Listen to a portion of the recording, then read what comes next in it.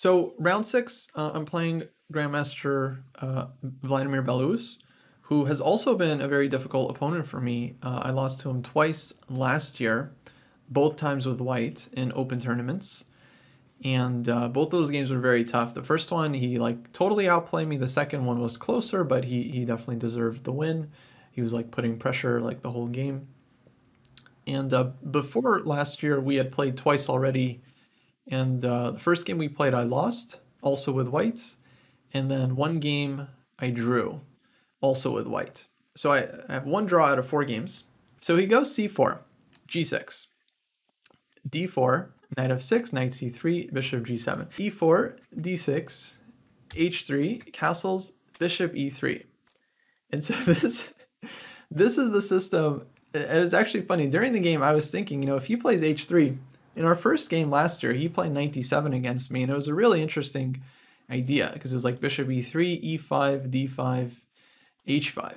And the idea was to go like bishop h6, trade off the dark square bishops, and it's really like tricky and strategic for black. I was thinking about maybe playing this just to see like, what he's going to do against it. But I thought, I don't know, he's probably going to know something here, and yeah, it's like, I haven't really looked into this position from the black side a ton, so it didn't really make sense to go into it. So I just play my normal stuff, but then he goes bishop e3, and yeah, and it's like he plays the system that I played against him, last year, both times.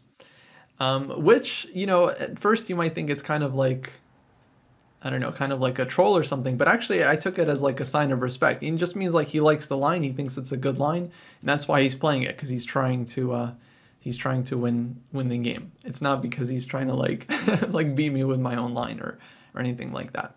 So anyway, I go knight a6, g4, c6. Black has a lot of different ways to play. This has always been one that I thought was kind of interesting from black's point of view, and I mentioned this in the original video that I made on this line for white.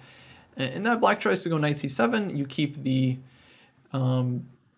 keep the center very flexible and eventually play for b5. What often happens in these positions is black goes e5, white plays d5, and then we get this very closed center. And I generally kind of like these more for white because I just feel like the bishop is bad. White can now castle queenside a lot more easily. And yeah, if white is going to be attacking on the king side, for me personally, I'd rather just try to keep the position open. So c6, knight ge2. This is pretty normal. Knight c7, knight g3. And now b5. And I believe this was my prep as far as I remember. I didn't really review this before the game because he's played a lot of different stuff against the King's Indian, and so I wasn't super expecting that he would go for this line. I thought he would go for other stuff. But yeah, I was pretty sure this was working. The idea is if white takes, let's say with the knight, then this is immediately losing a piece. Queen a5 check. And if white takes with the bishop, then black just goes rook b8. And then next move is a6, and black is winning the b2 pawn.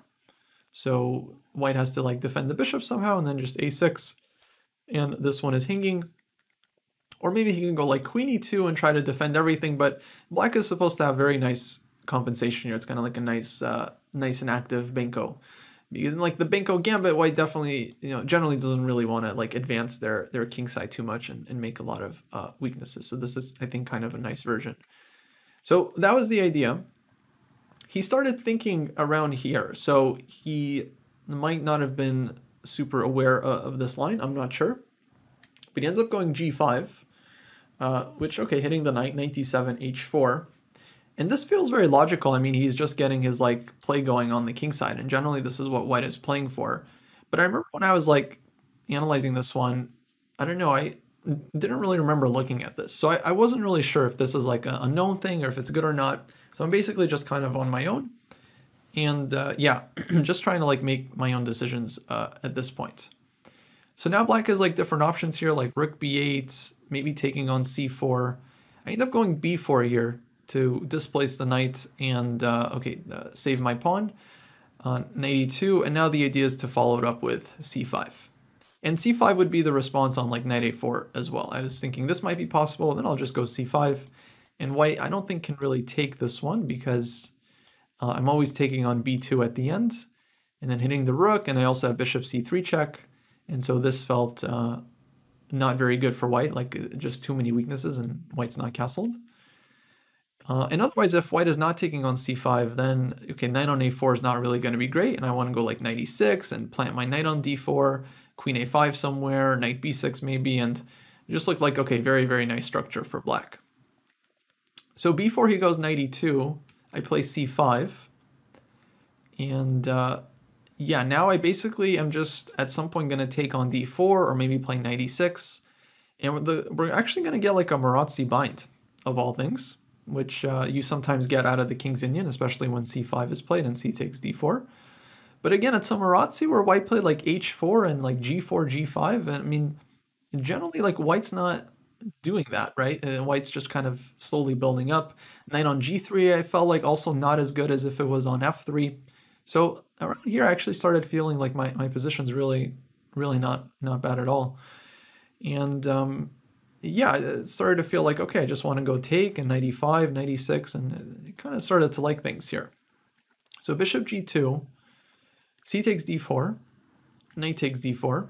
I also thought about bishop takes d4, but I wasn't really sure, because then, okay, maybe I go knight e5 anyway, or maybe maybe e5 as well is possible, and then playing like knight e6 and playing on the dark squares. So knight takes d4. Yeah, this felt more natural at the time anyway.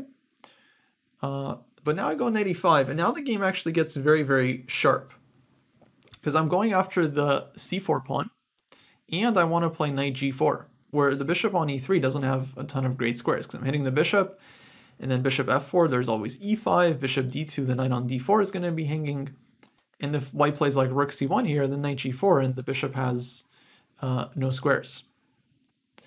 So I thought this was kind of interesting. I was expecting b3, and this was played. Now knight g4, white has to go bishop c1, because yeah, just nowhere else to save the bishop, and white can't give this one up.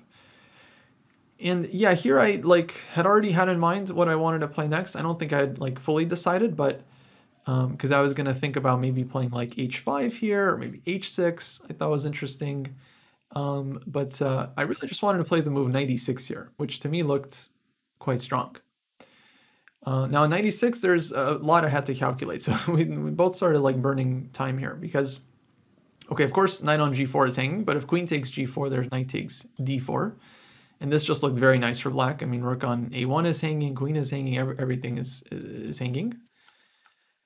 And if knight takes e6, then bishop takes e6. And again, rook on a1 is hit, white has to go like rook b1, and then, yeah, maybe I go queen b6 here, or bishop c3 check. I mean, it just looked very, very nice for black. I didn't really look further. I just felt like, okay, I'm going to have a ton of nice options.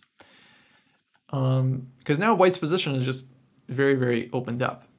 There is knight c6, which was definitely concerning, because white hits the queen. And my first thought here actually doesn't work. I was thinking knight takes f2 was kind of a nice move. So if knight takes d8, knight takes d1, rook on a1 is always hanging. So I felt like black is always at least fine here, and probably just much better. And but the issue was that if king takes, queen b6 check, bishop e3, queen takes c6, I realized eventually white has e5 in this position. And I'm losing the rook, and I didn't see anything I can do.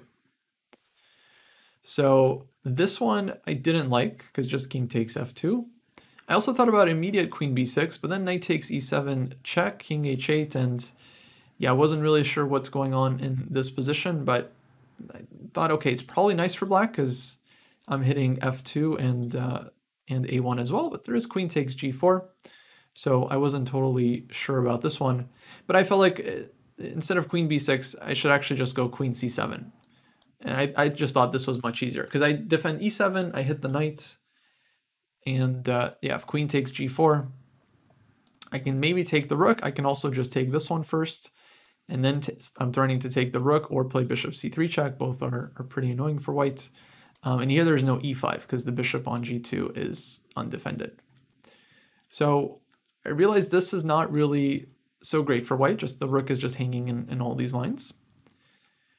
And instead, white has to go bishop b2 to just defend the knight and try to keep the position stable. And here, okay, I was thinking I have a choice. Like, I can definitely just trade everything on d4. And I thought I don't know if I'm like better here, but I definitely thought I'm at least not worse. Like queen b6, for example. And I just have like, very good knight. I have like nice bishop. I have like some h6 ideas. To me, it seemed like a very decent position for black, but yeah, I always wanted to be careful about stuff like this and e5 and rook is hanging. And yeah, I'm never really sure that like how much, if at all, better I am here. So I was really very unclear about my chances. I didn't even necessarily think I have an advantage. I just thought I'm at least fine and that this is playable.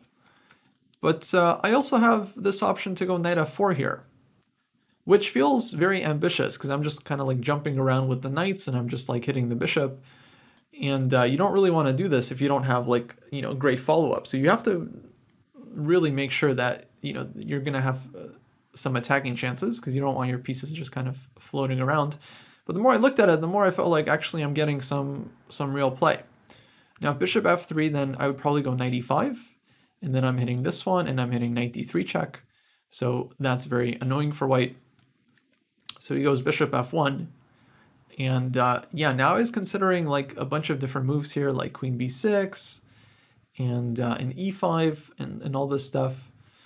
Yeah, I should mention I also considered queen b6 in this position, but then I thought just knight e2, and I didn't see anything so clear. It just felt like we're going to be trading a lot of pieces here. So I felt like, yeah, if I don't go knight f4 right now, I probably won't get another chance. Now after bishop f1, I again considered it here too. But again, because the threat is e5, and this one is hanging. But I didn't quite see the follow-up after, I think it was like queen d2. And yeah, I wasn't exactly sure. I was thinking about maybe e5 here, but yeah, I couldn't 100% just decide on something to do. So eventually I just go e5 in this position, and after spending a lot of time, my idea was just like, my pieces are super active, I gotta go f6. So that was really what I wanted to do, is just play like f6 in the position. I was considering to play it here, it just looked so ugly that I couldn't bring myself to make the move. I think it's not bad though, I think it's totally possible as well, but I decided to go e5 first. And if knight b5, then queen b6 I think is very strong. Hitting f2, queen d2, I can go a6 here. And you can't really, well, the knight is trapped. And if knight takes d6, then there's rook d8. And this looked very good for black. Takes, I'm not sure if I can take here, but I think I can just take this one. And this just looked fantastic. Like I should be winning somehow. So instead, white goes knight c2. And I'll be honest, I mean, the plan was to play f6, but I actually didn't realize that at this point, it's actually an only move. Once I go e5, white is threatening f3 and just like trapping the knight, which I saw in a different variation that I wanted to be careful about playing e5 because then my knight on g4 loses the chance to ever come back. But here somehow I just didn't realize, like after knight c2 covering the e3 square, now f3 becomes a threat. So f6, I mean, this was the move I was going to play anyway, but it turns out, I think, to just be like an only move for black because, yeah, otherwise f3 and the knight is just lost. But now f6, f3, I do get some serious counterplay. So I'm kind of like forced into a piece sacrifice here, but I really didn't mind because, well, I'm taking this one. If white takes on g4, I'm taking on h4. The knight doesn't really have a great square, and like knight e2, bishop takes g4, for example. I felt like black is doing absolutely all right here. And probably more than all right. I mean, I have like a ton of pawns. I have like all my pieces getting in actively. White is not castled. White's pieces are super passive. I felt like it has to be more than enough, like black should be better. Or if white plays h takes g5 in this position, which is another option, because my knight is still trapped, then queen takes g5, fg, bishop takes g4. And I wasn't like totally sure about this position. I feel like I should have enough, like maybe queen d2, h5, h4, bishop h6. this kind of play, and it's very hard for white to castle, and it just looks like black's pieces are super, super active. I wasn't 100% sure, but it felt like very, very, like I would much rather be black here, that's for sure. I wouldn't want white's position at all. So yeah, it kind of works out for me. After f3, I take, and he ended up spending a bunch of time here, and he ends up playing knight e2.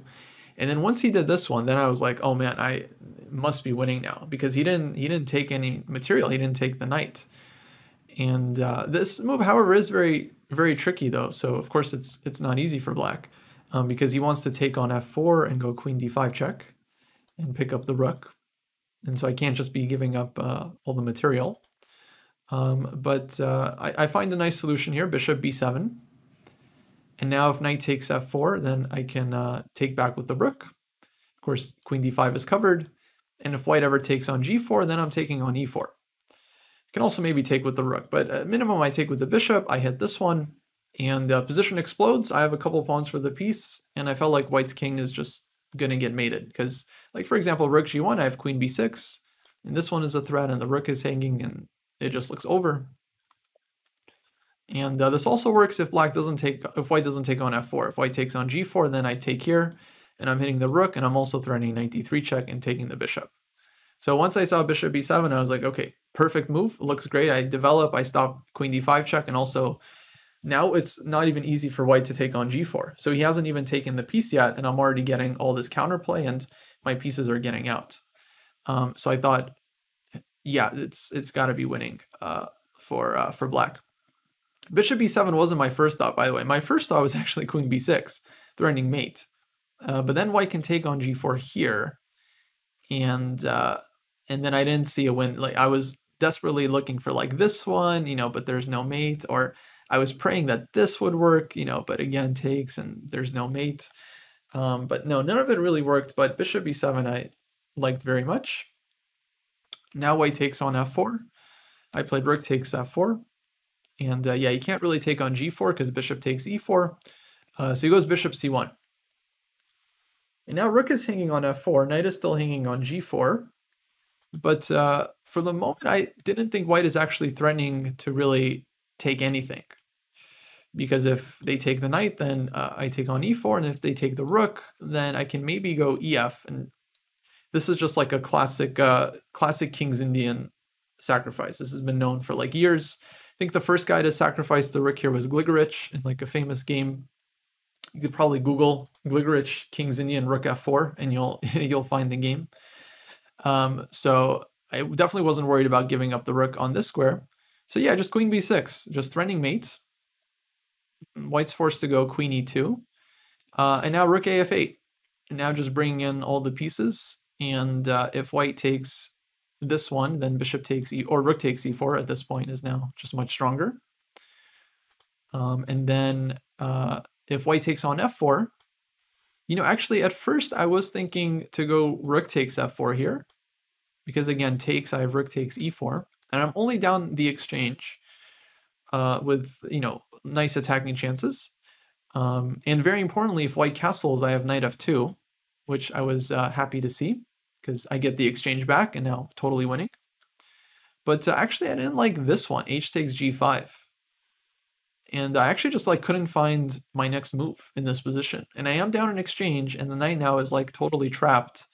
And so I actually just wasn't 100% sure what I'm doing. How am I getting in here? Because this kind of stuff doesn't work. Takes, rook takes e4, takes this one, king d1, and there's no mate.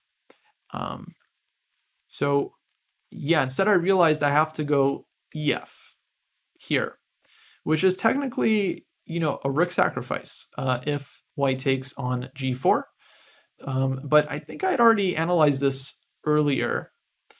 And so basically what happened was I was considering this one, and I thought, okay, ef4 looks nice for black, takes f3. If queen e3, then we're taking this one and we win the rook back. If queen f2, then we have bishop c3 check and we're winning this one. So basically I felt like this is just very, very nice attack for black. And minimum after something like queen d3, I can always take on a1 if I really need to regain some material. and then something like either like rook f4 or rook e8 here, and I'm going to win this pawn. And so this felt like I have a great attack. I wasn't sure like I'm 100% winning or whatever, but it looked really, really nice. Very, very promising. But then, okay, I was also thinking about rook takes f4, and this one actually made more sense to me for some time until I saw hg. Then I was like, oh yeah, I don't really like this so much. So then when I returned to it, I realized, you know what, maybe e takes f4 is the way to go. Because, okay, we open up the bishop. We also have bishop c3 check ideas. And of course, we're threatening to just take the rook. The knight gets like this fantastic e5 square, maybe the e3 square. And so only critical line is really if white takes the knight, and but this I think is just not really working. So yeah, like I mentioned, I think this was all right for black. And actually, I think I checked this moment with the engine, and it was saying, oh yeah, bishop c3 check and queen f2 is actually really, really killer. I didn't see this one. This is just so, yeah, just for completeness, but the engine finds this idea. I think the point is to take, and then there's queen d2 mate. I didn't see this during the game. I was more just gonna take on a1 most likely and play something like this, or rook f4. But I felt like this one is also very, very promising for black. In any case, he plays bishop h3, which I think makes sense because I think he was realizing that that f3 position was really unpleasant. Okay, bishop takes a1. And it wasn't my first instinct to just take the rook and get the exchange back, but I realized, well, if I take the material back, then I'm just, everything about black's position is better. Like we might be a pawn up at some point. We have like better pieces, safer king. Like, yeah, let's just take some material. And if bishop takes g4, then bishop comes back, and king moves. We take on h4, and this just looks like black has a huge advantage. Yeah, like extra pawn now, 2 bishops, very nice dark square bishop. White's king, again, not super safe. So he ends up just playing knight takes a1. And now I was choosing here between knight e3 and knight e5. At this point, I'm definitely feeling like really, really confident about my chances. Because, okay, now I'm not even down material. Everything about my position is better. There's like a knight on e1. But there's still like a lot of tricks left in the position. So number one, I was thinking about this one first. And actually, I was thinking about knight e5. This one made the most sense to me. Then I thought something like check, king g7, hg. And in this position, I was thinking queen e3 is kind of a nice move. The point being, I'm threatening now knight takes f3 and knight d3. And if takes, then the rook opens up on the f file. And once I take this one, the e4 pawn also falls, and white's position just collapses, right? I'm just winning all the pawns. So that looked very nice to me at first. Then I was thinking, how about knight e3? This looks even better, because on knight e3, I want to go like queen d4, and this knight, like if, like check, for example, or hg, and then I maybe have queen d4, knight c2, and queen c3 check. And I win the knight.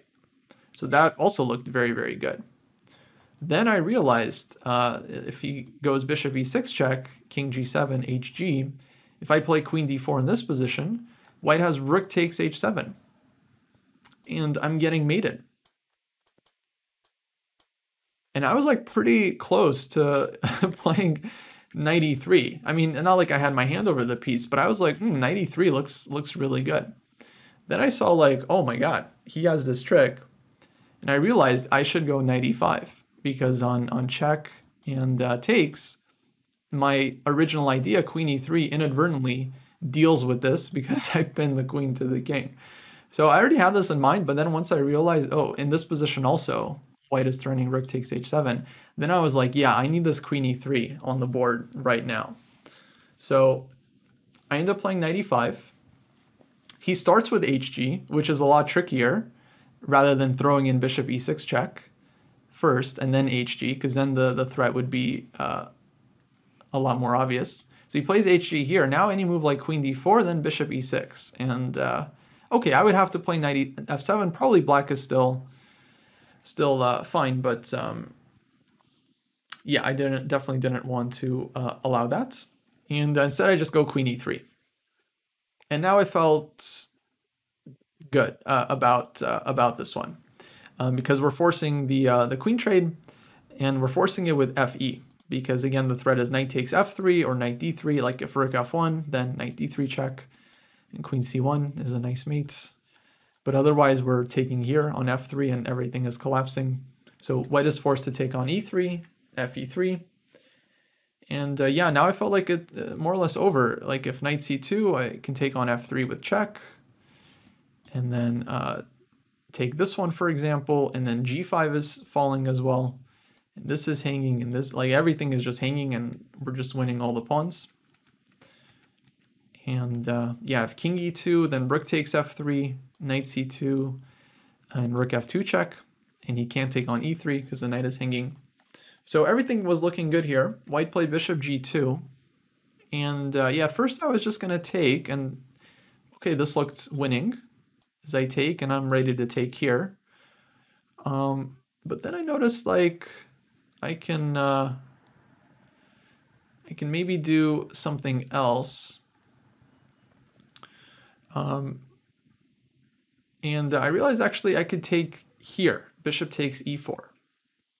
With a very nice idea in mind. fe4, rook f2, and I'm hitting the bishop, and I'm also threatening knight d3 check, king d1, rook d2. And once I saw this idea, it was like hard to avoid because it just looks so strong. White can go bishop f1 to stop the mate, but then rook takes a2, and I get another pawn. The knight is lost. I'm getting my piece back. White's pieces are all in the back rank. Knight is super good. E-pawn is strong. Like, so this just looked absolutely crushing. And yeah, somehow I just felt like, I don't know, this one seemed less convincing to me. So I ended up going for bishop takes e4, which I think was objectively fine. Because it very forces bishop f1. And now rook takes a2. But I didn't really calculate it all the way out. I just felt like it should be winning, and I felt like I would figure it out, but I really wish I looked maybe a little bit deeper. Because he does go rook h3, and it's still a little bit tricky here. I take on a1, king e2, and now the point is like he's maybe picking up this pawn, which I didn't realize. Like he has this rook h3, and I'm actually maybe not holding on to this one. Because if I go knight g4 here, then rook g3, I didn't know how to continue here, like rook check, maybe king e1, and knight is hanging, pawn is still hanging. At this point, I should mention it's like move 33, 34, so definitely we're in time trouble. I was up on the clock. I think I had more time, but I'm only still down to like maybe like 10 minutes here or so, maybe a little bit more, I'm not sure. But yeah, this didn't really look, I mean, okay, some position like this, I do feel like black is much better because all of white's pawns are weak. And I'm still up a pawn from before, but I felt like I could have gotten more than this. So I was starting to feel like, like I'm starting to blow it. Like I should have been completely winning, like 2 pawns up, no counterplay, nothing. So I was looking for a cleaner solution, and I think I found a pretty good one. So I end up noticing that knight takes c4 is actually quite strong. So this game has so many tactical ideas. It's like I had to find like a bunch of moves.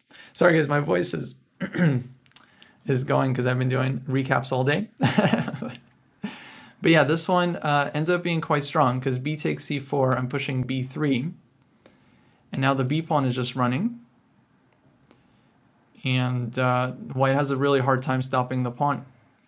Only way I saw was like king takes e3, where if b2 then bishop d3, this would not be clear. Like rook a3, I'm trying to take, but rook h1, white stops the pawn.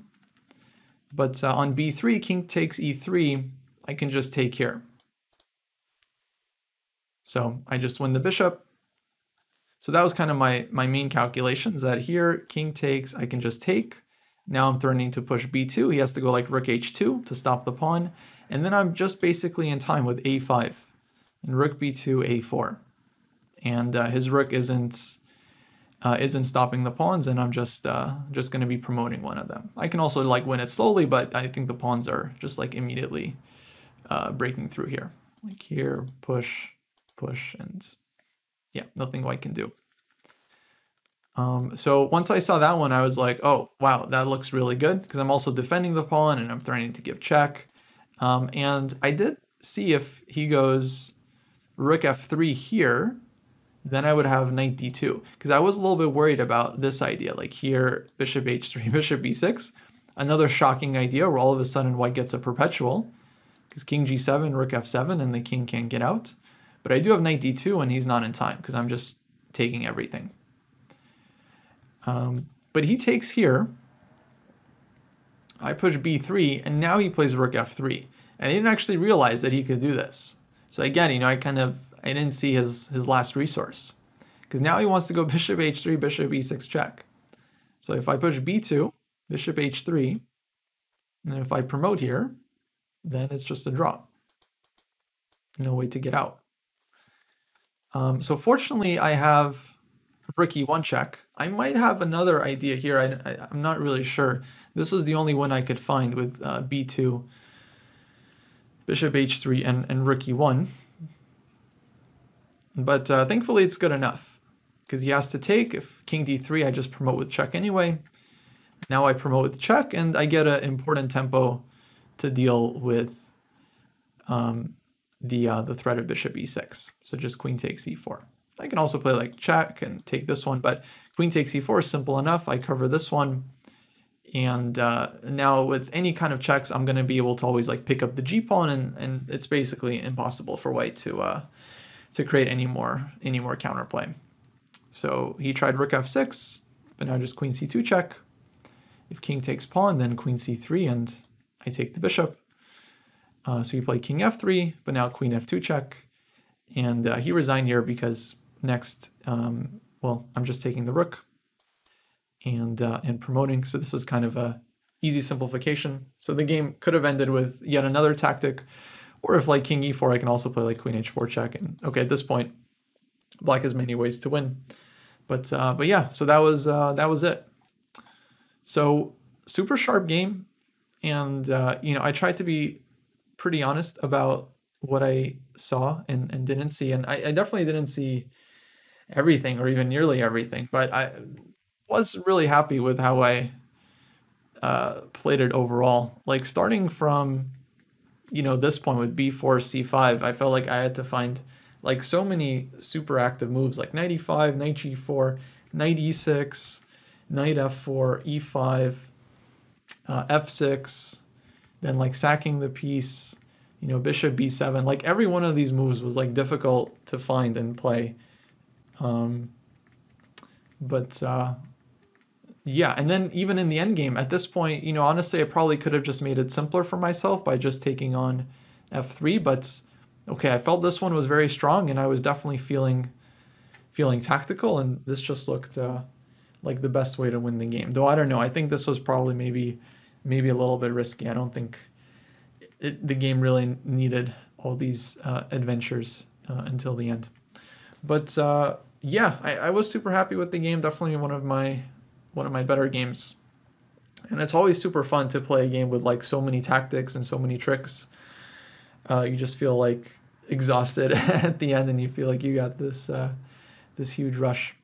But yeah, I was very happy to win this game, and now after this one, I was on 5.5 out of 6, and that means I was leading the tournament now, so I would need actually just a draw in the final round to win the tournament, because there was one other player with 5 points, FIDE Master Ezra Chambers, and I would play him in the last round.